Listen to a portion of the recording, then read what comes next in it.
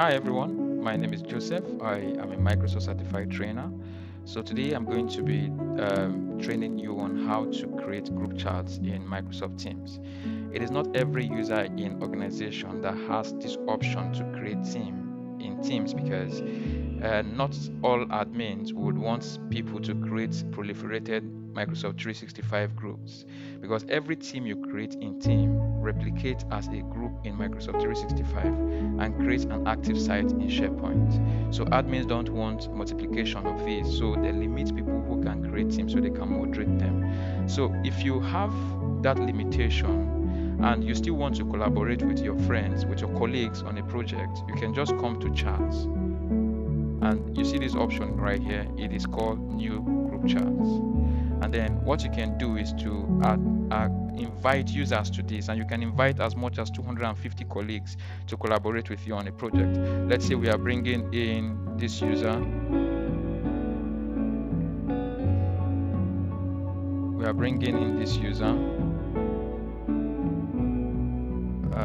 We are bringing in our test user. Remember this test user, right? That we'll be using test user 22. Let's say we are bringing this user. Let's say we are bringing this user to their group, right? So we'll have option to create this group. It's going to be bearing new group chat initially, and later it will be bearing the name of everyone that you put in the group plus 2, and this does not make sense, right? So you want to give it a name so that you can keep track of it. So before you can do that, you need a pencil icon to show up here for you to rename this group chat. That icon cannot come up until you initiate a chat, just one chat. Let's say hi chat, and then you'll soon see a pencil icon come up here for you to rename this group with whatever name you want to give to it. Let's say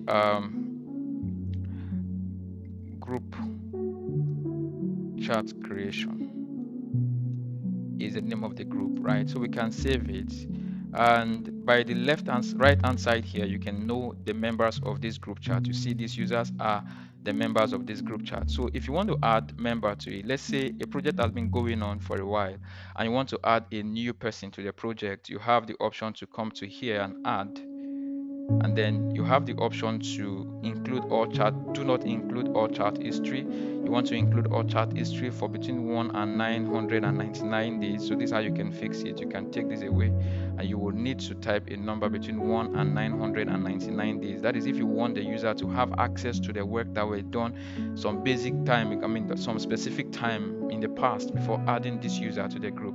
But if you want him to have access to as long as the history has been, you will do this. So let's say we are adding another user. Let's say we are adding, which user do I have? Let's say we're having test user 33 to this project, and then we say okay, include all chat history for him. We've added that, right? So he's going to find himself in this group chat called group chat creation, and he's going to have access to all the projects that were done in the past. Let's say we have another user whom we do not want to have access to those, and we want to add a user. I'm going to show you another way to add users to this group chat is to come to this type, and then this place to type in a message, and then you can press the add button, and then you're going to have option to add mention people. You also have the option to add someone to group chat. Let's say we want to add another user. Let's say another test user. Let's see, yeah, I have a test user also. Test user, I think that is let me see, yeah, test user, just this user.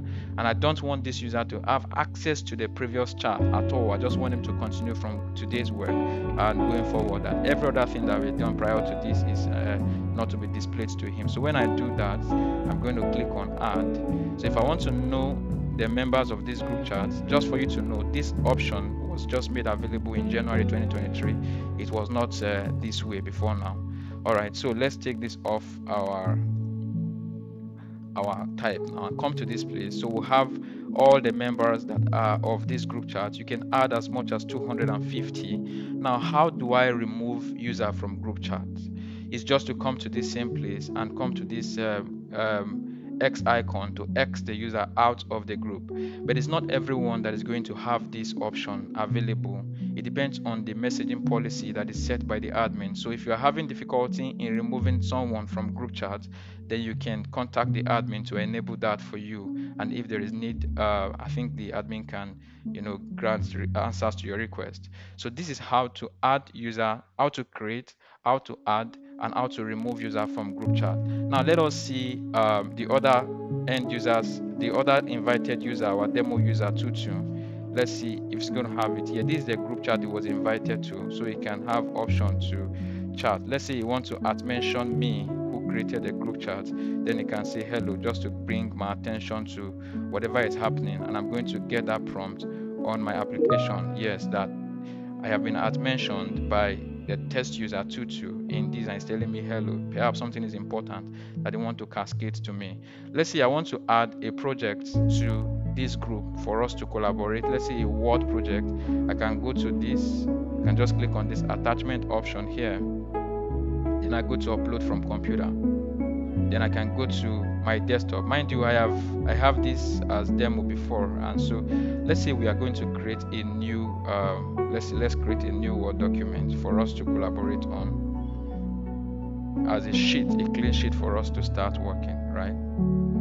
Okay, so I can give it, say we can work on this project together. We can all work together on this. All right, so let me save it as test group chat on my desktop. Browse, yeah, desktop, right? Desktop.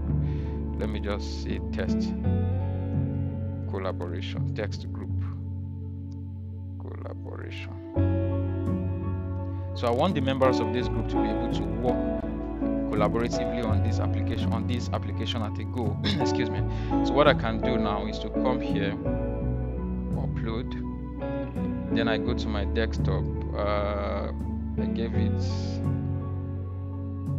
it test collaboration, right? So I'm going to hit on open, and that's going to load that file for me on the group chats. Let's hold on for it to load. Loading, and it's fully loaded. So I'm going to hit on send. When I hit on send, this file is going to be available on two places. It's going to be available in the chat for us to open and work. It's also going to be available in files. If you click down on files here, you're going to see it here. So this is from Joseph's end. So let us go to the test user's end and see what he's going to have in his own environment. So he's going to have this one here too, and he's going to have it on that file. Let's say he's going to open this file, and also Joseph is going to open this file. So from his own end, he's going to be doing, let's come here, let's come to this place, his own end, right? The file is open. Let's say he's going to be doing, okay, still loading, right? Okay, let's say he's going to be doing, thank you for sharing this with me. I will be working with you. Now this is saving in real time, so I don't need to be checking whatever I want to save or anything. I can modify the file, I can do a lot. So let's now check the other user's end as well to see his own file, how it is open for him. So this other one's on is open, and it's telling him that test, look at it, test user 22 is typing from that angle. And let's say he also is here saying, okay, let us start by introducing the topic. So from his own end here, he's going to be seeing him here typing. Joseph is typing, okay, let us introduce the topic. So let's say test user 22 now say introduction, and he is the one working on introduction. Maybe down here he's typing, right? Then let's say this other one here, who is here on this browser, is to come down here while this other one is typing in the introduction. Then he is to come down here to do chapter 1. Chapter 1. So the both of them can continue working on this document at the same time, and as many as 250 persons can be participating in this same document at that same time, in real time, right? So having said that, now let's look at how this is different from a team, right? So coming to group chats, right, you have the option to come to file, but in file you don't have the option to create subfolders because it does not have a SharePoint present, so you can't create SharePoint folders here. But let's now go to team just to conclude our tutorial for today. If you come to team, let's say here, right, and you go to files here, you have the option to create folders and subfolders to put in your file. So I think this is the only disadvantage I will see here, because here you have this drop down, right, to put in your folders, to create folder, to add documents to, because this has a presence in SharePoint. So you can create SharePoint folders here to accommodate your your files and well arranged. So here in the group chat you have that option to add file, but you do not have the option to bring in subfolders or to create folder at all, because it does not have present in SharePoint. So but the good news is you have the option to add as much as 250 persons to collaborate on the file. You can go on a group call. So if I click on this now, everyone on that group is going to be ranked to come to the call, right? So there can be a lot of things that can be done. Let's say for example I want to put in a message that is urgent for everyone to attend to.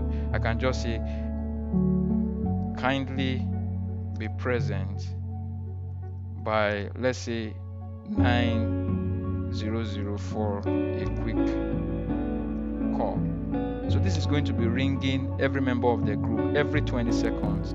Can you look at this? When I look at urgency and I put it here, it said notify recipient every 20 seconds, every 20 minutes for, notify recipient every 2 minutes for 20 minutes, so that it keeps notifying the user that there is an urgent attention that is needed in one of the group chat for him to look at. So you have the option to do urgent, to add attachments, you can react, and you can put in GIF there in the group chat. So you have option to do a lot of things within a group, right? So this is how to create, how to use, and how to manage group chat. If you have questions regarding this, you can let me know. I am always open for collaboration. I am available on LinkedIn, so if you have any queries, you can just hit me up and I'll be happy to assist you. If you need a professional to assist you in your Microsoft 365 product and services, I am always here. I am open to your offer as a freelancer. I am a trainer, so if you want to train your colleagues or your employees, then you can contact me. I'll be happy to assist. Thank you so much for your time today, and I hope I was able to contribute a little to your knowledge.